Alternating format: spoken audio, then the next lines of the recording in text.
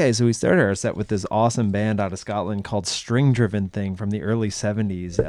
It's Chris and Pauline Adams, and the thing that's really cool about this is a band without a drummer. They still do everything. It's electric guitars and bass and big hooks and big vocals and everything like that. And it's on this weird label that everything is good on. It's called Famous Charisma. One of those things where you just take chances on it and you go, wow. And so this just has such fire and urgency about it. Kitty, what do you think on this one? Yeah, normally I wouldn't like a band that doesn't have a drummer, but I will. Being the drummer, I will admit that this thing, I mean, it gives it away in the name. String-driven That's thing. true, They yeah. just drive it. It's really good. I like this album a ton. Big riffs, and you imagine trying to explain this to somebody like, no, it doesn't have a drummer, and there's weird drony electric violin and electric guitar. It is hard to describe, much like ourselves. Great songs are great songs, and that's why we started. And that's the thing about this one is it's a weird one to kind of bring you in. So it's the opening track is Circus, and a great song, like you think you've seen everything it has to offer. But then it bumps up a little bit, and you're just like, what are we doing here? And that one elevates that one. So that's our opener. I will keep a lookout for that one. Oh, it's so good. And then the second one is on Vox, VOXX, part of the second wave of garage rock in the 80s. This excellent band out of LA called the Leopards. This is Dennis Pash's band. It's the only thing he ever did, which is kind of a drag. But like, this is a perfect record. You can tell that he's real influenced by like the Kinks and a lot of that, like, classic kind of like 60s garage pop. And the song that we did off this one is called Empty People. And it's like, man, don't we know empty people? It's like, I see them when they're drinking at the bars, and it's like, we've all...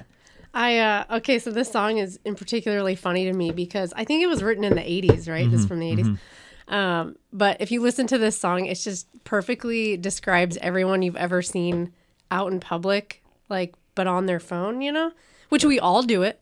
But it's one of those things where this song was so ahead of its time, I think, in that weird context. I think an empty person is somebody who doesn't love something. Well, I always took it as this is an empty person, meaning they're not present in what's going on in this, like, just, I don't know, just anything.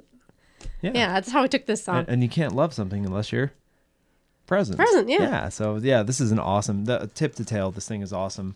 And the other piece on this one, too, that I think is really cool is that it has back on the track. Like, I mean, anytime we get off track, it's called Back on the Track.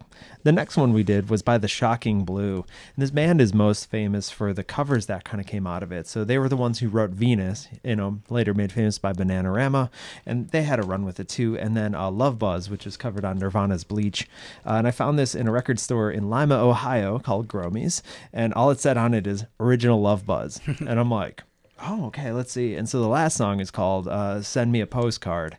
And it's got that awesome 1969, 70 kind of like fuzz riff. It has that urgency to it as well. And the organ, and it's like this twist. It's a garage rock version of the Jefferson Airplane, which is one of our favorite bands. And so this one's cool. It's on Colossus. And she looks a little like Grace Slick in that picture. She does. And nobody's wearing shirts. I'm like, why? Yeah. Well, shirt's optional. It's a Danish custom, Brandon, okay?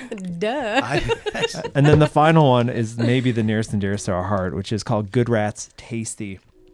I found this at like a record rummage sale, and if you can tell, it has like white duct tape all around it. Nobody wanted it. I'm just like, what is this thing? Like, look at it. It's the most grotesque, weird cover, and like weird kind of like hairy guys from New York. They're from Long Island on the back. I put this thing on. I fell in love. I listened to it nonstop.